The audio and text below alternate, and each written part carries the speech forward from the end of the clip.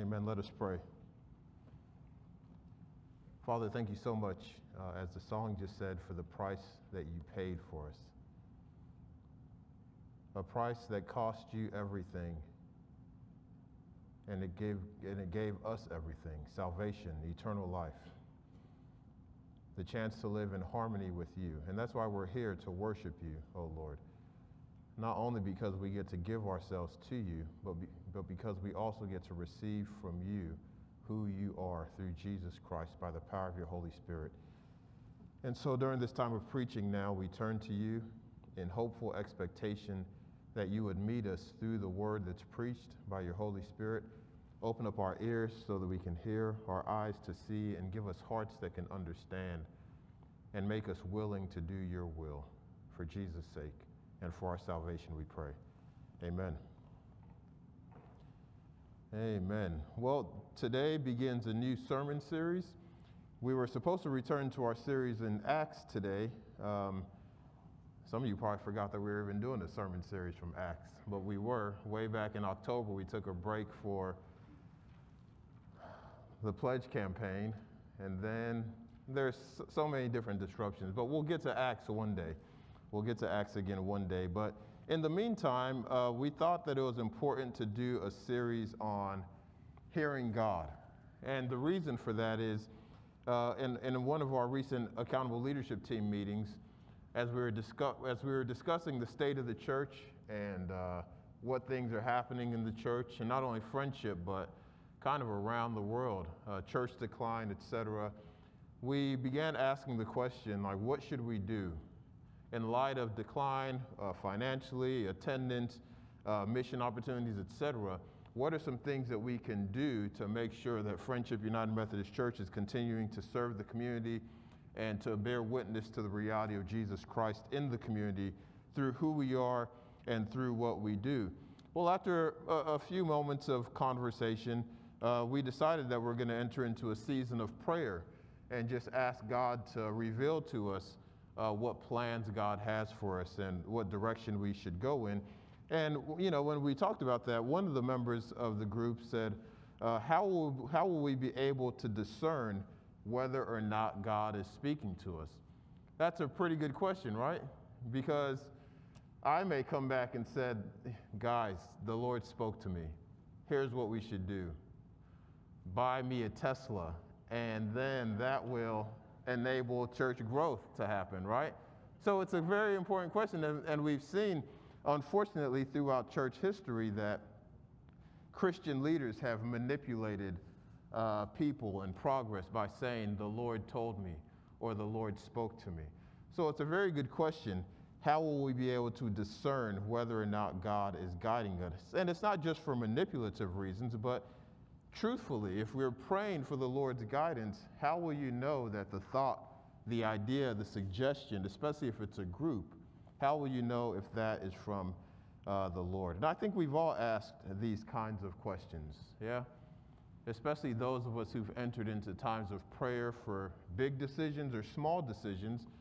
We've all wondered, well, how am I going to know what God says, if God says anything at all? How will I know? You know, most studies reveal, and I found this fascinating, most studies reveal that most people, including atheists, will pray or will talk to God or will ask questions to God. But those same studies reveal that most people, including Christians, struggle identifying when God is talking to them. So the question, how will we be able to discern, is a very important question. And one of the reasons is, one of the questions that I asked, like, why is it that we all confidently speak to God, even those of us who would say we don't believe in God? Why is it that we speak to God, and then on the flip side, we can't confidently identify when God is speaking to us? And I think there's several possible reasons for that. And I'd like to suggest to you this morning that the main reason, I think, is because many people haven't been trained to develop the kind of life, not just the kind of ears or receptors, but many people haven't been trained to develop the kind of life that would enable them to know and discern when God is speaking to them. And so in this 4-part series, I'd like to explore how to have such a life. And it's very important that I'm using the word life. A lot of times books on prayer will focus on mechanics and things you ought to do, prayers you ought to pray, and ways to tune your ears. All those things are important, but we have to understand that the main question of when it comes to God speaking to us is, am I the kind of person that can hear God speaking to me? And so my approach for this series will, and at least I'm going to do my best to take a non-religious approach, because we're talking about our lives here. We're not just talking about our Sunday morning. God is interested in our lives outside of Sunday morning, as well as he's interested in our lives in Sunday morning. And conversing with God has to be about all of life, because if conversing with God isn't about the entirety of our lives, then we're not really going to have much to say to God. I may go to God and say, what should I preach about this Sunday? What songs should we sing? When should the prayer service be? But if I can't also go to God about all the other areas of my life, including recreation and vacation and family and finance, then my conversational relationship with God isn't going to amount to much of anything. So it's important to understand through this series, God wants to speak to you about your life. And that's why the series is titled what it is, A Listening Life. A Listening Life. You know, a few years ago, and this is where I got this title from, a few years ago, some of you remember when me and my family went on sabbatical. And my first stop during the sabbatical was to the Gethsemane Monastery in Kentucky. And I spent a few days there. It was a wonderful experience, primarily because this is a monastery that's all about spending time in solitude and silence. You walk around the entire place and you don't hear people chit-chatting. You don't hear phones ringing. The place is as quiet as possible. And even communal moments where you're used to having conversations with people, these moments are silent. So during lunch, instead of sitting down with someone and saying, hey, where'd you come from, or what do you do, all the stuff that we do to make small talk, most people sat in silence. And a benefit of the sitting in silence is you become aware of things that normally you just walk past, right? And so while I was there sitting in silence, I walked around a little bit, and when I got done eating, I noticed a sign on the wall, and I went up to read the sign, and this is what it said. In fact, I'd like for us to read this together. So let's read this quote from Thomas Merton together. Ready? My life is a listening. His is a speaking. My salvation is to hear and respond. For this, my life must be silent. If our life is poured out in useless words, we will never hear anything. We will never become anything. My life is a listening, and his is a speaking. What must a person believe for this quote to be true? Not only Thomas Merton, but if you were going to believe this quote, my life is a listening, his is a speaking. My salvation is to hear and respond, for this my life must be silent. If our life is poured out in useless words, we will never hear anything. We will never become anything. What must one believe about God for this to be true? Just shout some stuff out.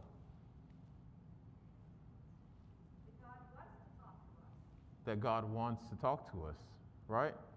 That's kind of glaring, isn't it? One must believe that, first of all, there's a God who speaks, and more specifically, that there's a God who wants to speak to humans. Now, this seems like a small thing, but it turns out to be a big hindrance in communication with God, a huge hindrance for people. You know, why is that a big hindrance for people? What kind of God does the lack of this belief leave us with? And this is the predominant belief that if you were to ask most people, this is the predominant belief that most people have about God. The kind of God that most people believe in is a God that's distant, right? A God that's impersonal, maybe too busy, too absorbed with important matters. That's the kind of God that we believe in. He's unknowable, impassible, too busy certainly to be bothered with my own affairs. That's the kind of God that has made its way into our conscience. And where do these ideas come from? Well, from several places, but primarily these ideas, many of them come from our own relationships with human authority figures, right? Because if you look at human authority figures, how are they characterized? Well, many of them are distant, inaccessible. You know, we certainly don't have accessibility with many people that we would consider great, right? And so what happens is we take our ideas of what it means to be great, and we look at humans that are great, or humans that are powerful, or humans that are authority figures, and we take their characteristics and then we move them over and place them over God.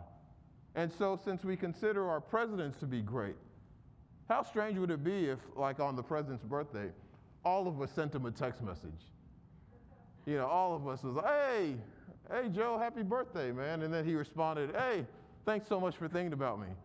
We'd be like, what are you doing? You know, you shouldn't be able to respond to me. You're supposed to be busy doing other things. How weird would it be if our favorite Hollywood actors or actresses, just came back from seeing your movie. It was fantastic. And then they responded, oh man, thank you so much. I'm glad you liked it, you know? That would be weird. We have an expectation that those who we consider great should be inaccessible to us.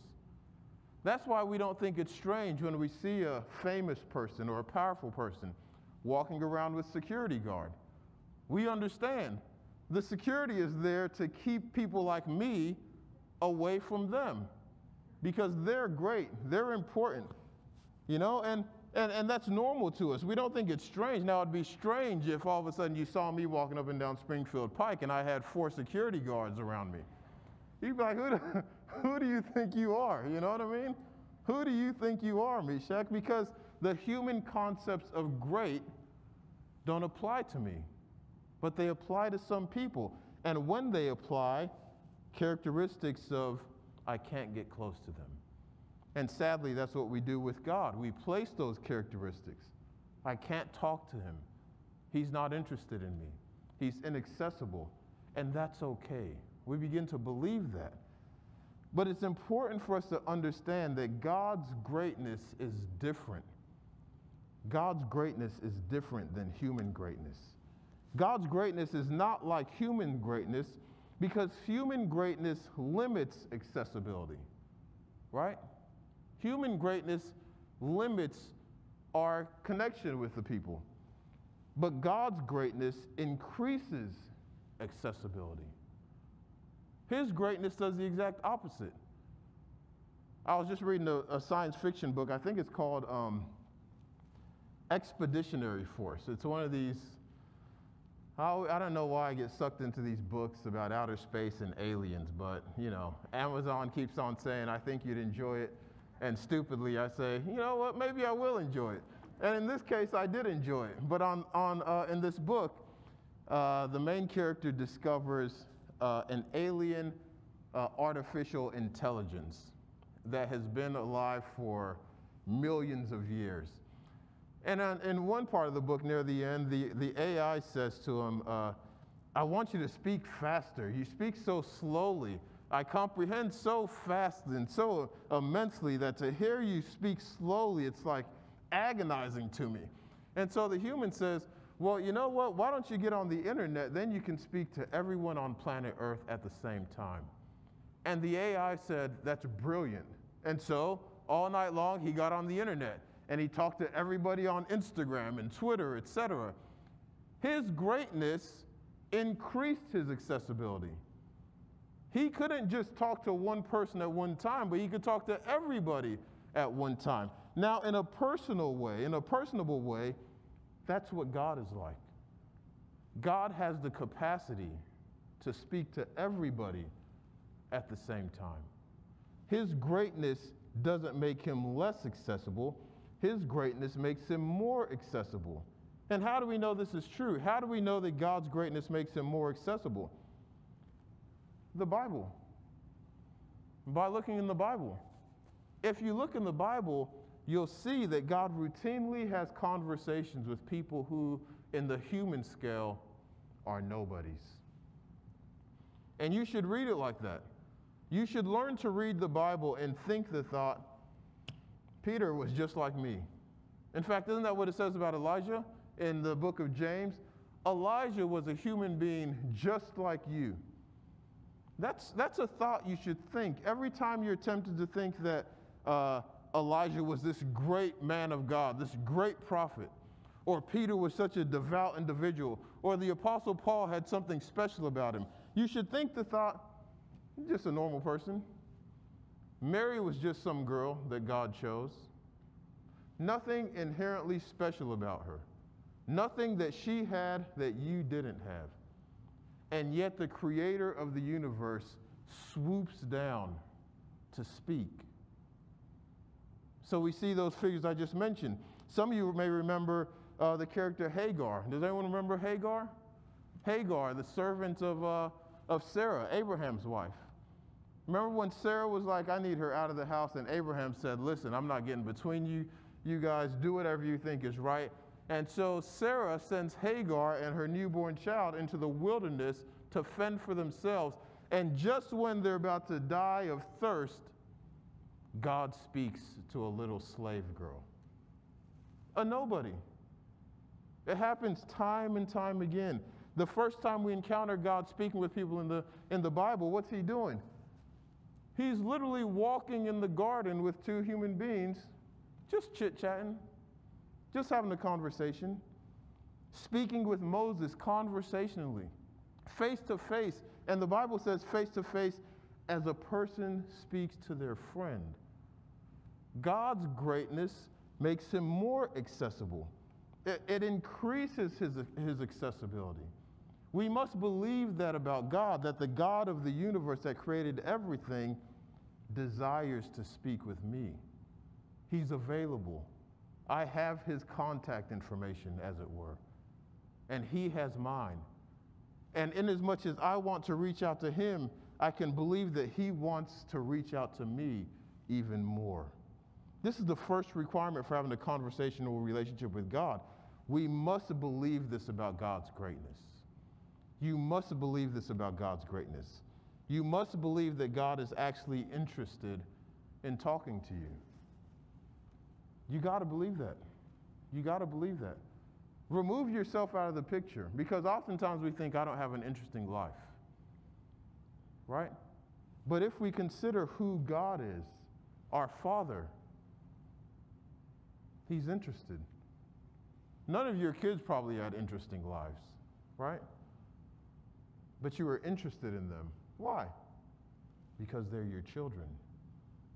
This is why it was so revolutionary for Jesus to come and begin teaching people to address God, not as Almighty, not as all these powerful terms, but Father.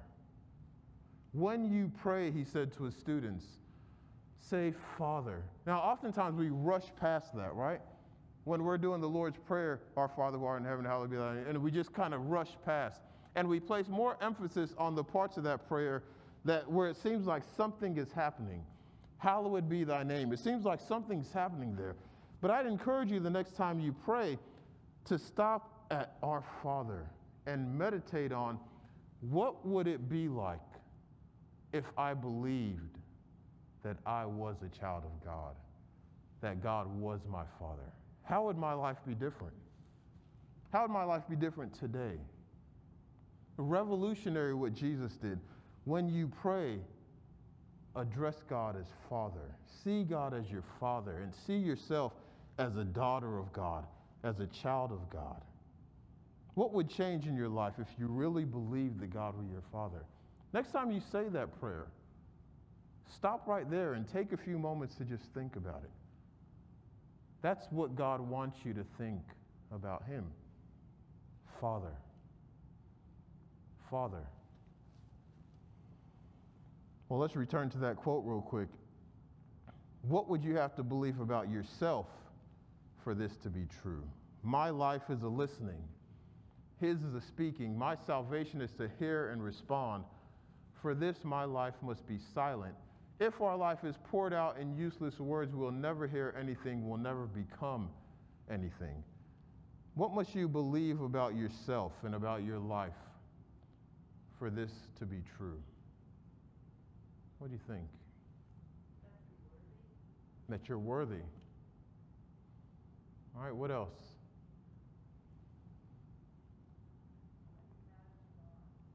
Say it again. That you matter to God. Right?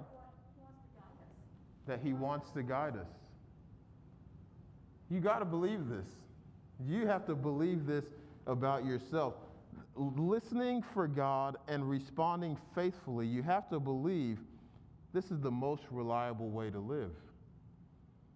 This is the way of salvation. And what does salvation mean? Some of you may have seen sometime last week, Stephen Colbert, and this is a bit of an aside, but Stephen Colbert was interviewing an artist named Dua Lipa, and she asked him a question about his faith and his comedy. And I tell you, man, sometimes I'm just embarrassed by Christians and the way they respond to things. Stephen Colbert gave an excellent response about how his faith intersects with his life. And a bunch of Christians, even professors and theologians, said, why didn't he share the gospel with her? Why didn't he talk about salvation? And they couldn't see that his answer was dripping with salvation. Because what is salvation? It's not going to heaven when you die. That's just the fruits of salvation. Salvation is a flourishing life right now.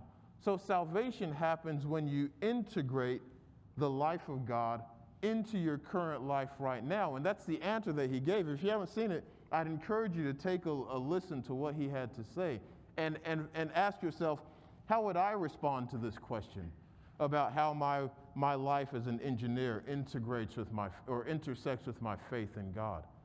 But everyone that was responding was getting so upset, saying he had such a prime opportunity to share the gospel and talk about salvation. And what they meant was by telling her, well, you know, Jesus Christ died on the cross for my sins, then he was resurrected. So if I believe in him, I can go to heaven when I die. But since he didn't mention any of those things, they thought he wasn't talking about salvation. But if they would come, and if we would come to see that salvation, when the Bible speaks about salvation, as I've said over and over and over again, what it's talking about is my life right now, flourishing, me living well, me living a good life, the good life. Then we'd understand why I must believe that it's important for me to hear God's voice, because God is interested in me having a flourishing life. And if God's interested in me having a flourishing life, then I must be interested in hearing what God has to say, because he's going to lead me and guide me in a way that leads to a life that flourishes. And this tends to be problematic, right? Because of our definition of salvation. Our definition is sometimes at odds with God's definition. We pray so much. I love Dallas Willard's quote. He says, it's funny that many Christians believe that God will get them into heaven when they die, but they don't believe that the same God can provide lunch when they're hungry. Our views of salvation are backwards. And so we equate the power of God to be immensely powerful to rescue and redeem my soul from the pit of hell. But if I have a daily need like patience, then God's insufficient. We need to flip it on its head. So sometimes we're at odds. And other times, you know, if we're going to be honest, other times we're at odds because our definition of salvation contrasts with God's definition of salvation, and we know that. And so we don't necessarily want to hear what God has to say to us today, right? It's like that quote that people always use, it's better to ask for forgiveness than permission. When is that normally said? When does someone normally say that? Usually when they know that what the other person is going to say. Right. They're not going to want you to do whatever you're going to do. And so we say, well, you know, it's better to ask for forgiveness instead of permission. Not so with God. Not so with God. Because the Bible clearly says that the way of the transgressor leads to destruction. And so any way that we walk that's in opposition to God, even if it's filled with joy and goodness at the beginning, you can bet down the road it's going to lead to destruction. But sometimes we want the beginning of it, the beginning pleasure, like the prodigal son. Remember the prodigal son? No one can deny that this brother did not have a great time when he left his father's house. He would have, the way our TV programming is, he would have got a TV deal. Let me tell you about my time in the far country. Filled with pleasure, right? But where'd he end up? Destruction, the pigsty, trying to eat the food that pigs were eating. And that's what happens when any of us hear the word of God. We see God's salvation isn't as pleasurable as my idea of salvation. And knowing that, we don't want to hear the word of God. We don't want to hear what God has to say. The voice of God might be an unwelcome intrusion in our plans. And so rather than wanting to hear God, we just kind of close our ears to what God might say to us. And so we orient our lives to only hear from God when it benefits us personally. Has anybody done that without raising your hand? Has anyone done that before? You seek to hear God when you know it's going to benefit you personally? I did that back in 2003. In January, I got a call saying, hey, the unit's been activated. You're going to war. I wore my Bible out for the next few months. I was always in communication with God. Why? Because I didn't want to die. I wanted to make it back home alive. So my prayer life went up big time. My Bible, in fact, amongst my fellow Marines, I got a reputation, but this was before I felt like I was called to ministry, as the preacher man. Because I always had my little green Bible in my little cargo pockets. Always praying, always talking about God. I remember the day I came back, that Bible went into my closet. Don't need God anymore. I'm back stateside. Now I can do whatever I want. This is no way to develop a listening life. It treats God like a cosmic insurance policy that's only necessary when trouble arises. It doesn't take into consideration God's feelings. Did you know that God had feelings? Sometimes we think that God is so powerful that he just can't be bothered. Whatever we do, it's not going to hurt God. God is the most feeling being in the universe. The most, not the least, the most. God wants to be wanted. Did you know that? God wants to be wanted. And God's not going to show up where he isn't wanted. Would you show up where you're not wanted? Suppose you got an invitation to a party and then you heard someone saying, my mom said I should invite her. Would you show up there knowing that you weren't really wanted? I wouldn't. And God wouldn't. You want to know why many people don't hear from God? Because God knows they don't really want me. They just want me to deliver them from their trouble, but they don't want me. There's a story and Ashanti and I were talking about teaching, and it reminded me of the story of Dietrich Bonhoeffer. He was teaching a class of Sunday school kids, and the majority of them were unruly. They did not want to be there. So he just kind of sat up front and started speaking in a low voice to those who wanted to be there. And those who wanted to learn, they came close. They drew close so they could hear him. Those who didn't want to learn, they stayed in the back and did their own thing. We're going to talk about this in a future sermon. That's why God whispers. That's why the still small voice. That's why God doesn't shout. If God wanted to shout to get our attention, God could shout. But God loves us so much that he wants us to retain our freedom to choose him. And so instead he whispers. Instead of saying, Meshach, he says, Meshach. And as he whispers, what will it require me to do? I have to quiet myself and I have to listen. My life is a listening. His is a speaking. I have to have a listening life if I'm going to experience the human flourishing that comes by listening and responding faithfully to what God has to say.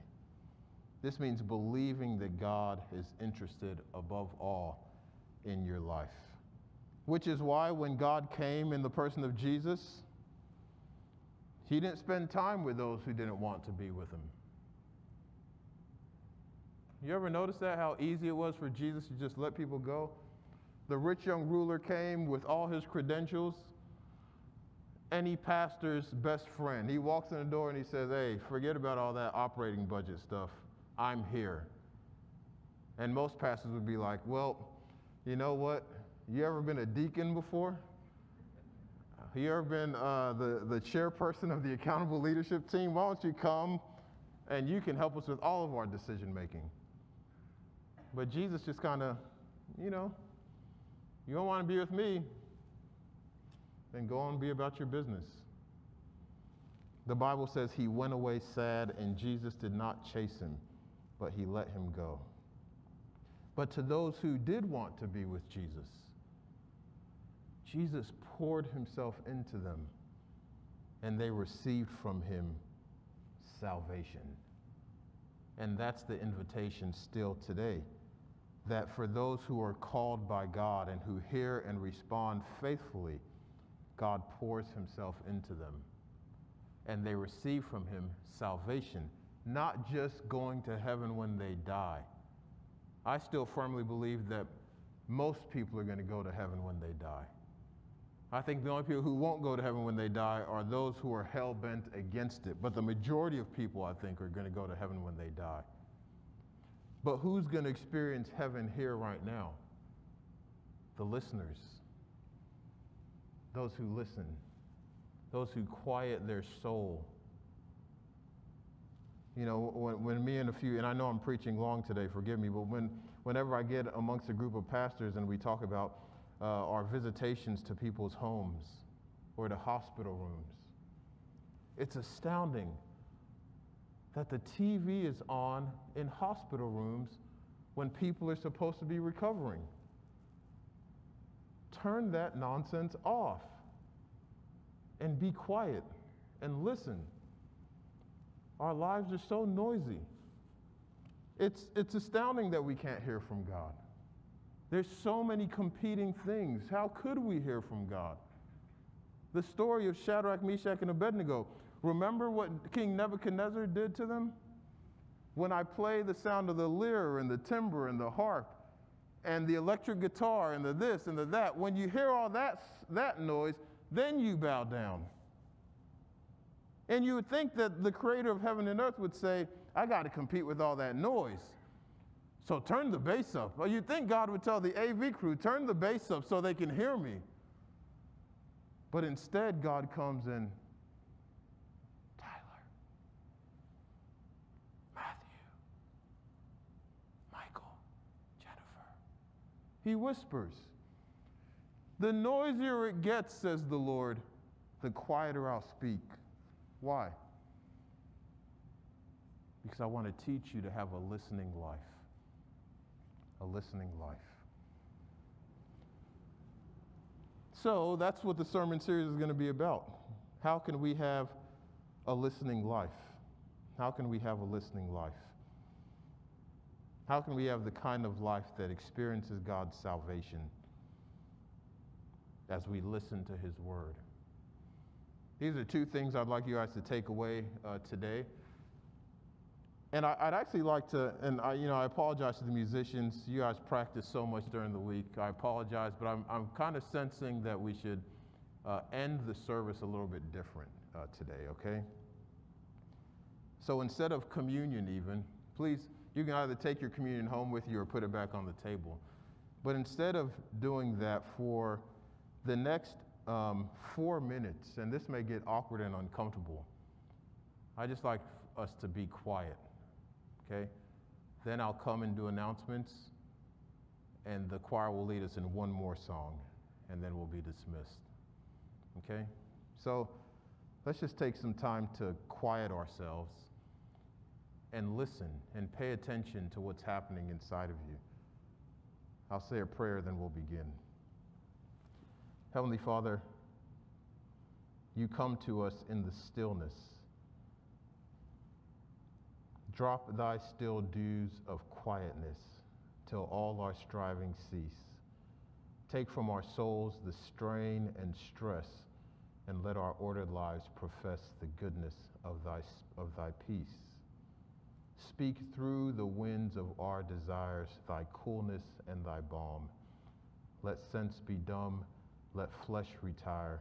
Speak through the earthquake, wind, and fire, O still small voice of calm. Let's listen to what God has to say to us.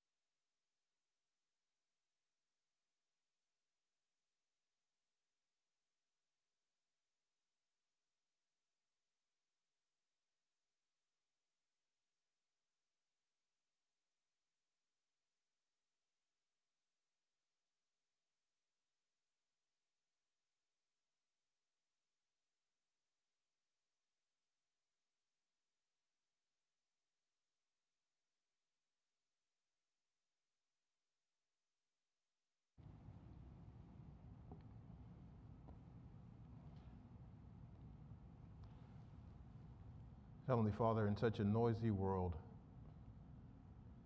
we want to hear from you. Many of our lives have been trained to respond to noise and busyness. And so in a very strange way, quiet and silence is agitating to us.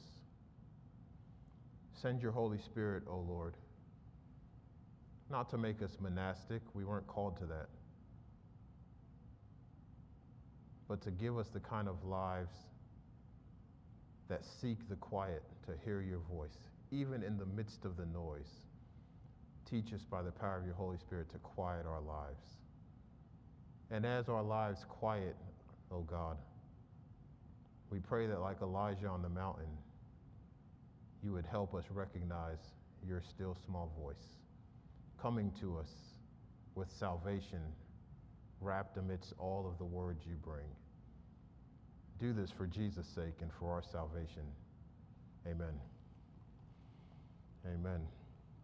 Was that uncomfortable? It was for me a little bit. I'm not even going to lie. It was for me. That's a sign that it's necessary.